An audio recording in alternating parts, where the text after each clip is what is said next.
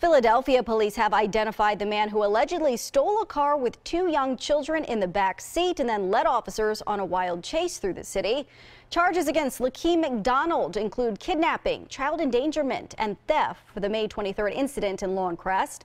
Investigators say McDonald stole the car from the 1000 block of Van Kirk Street, then dropped the children off about 2 miles away on the 4700 block of Dara Street. Police captured McDonald after he crashed that car at Castor and Wyoming.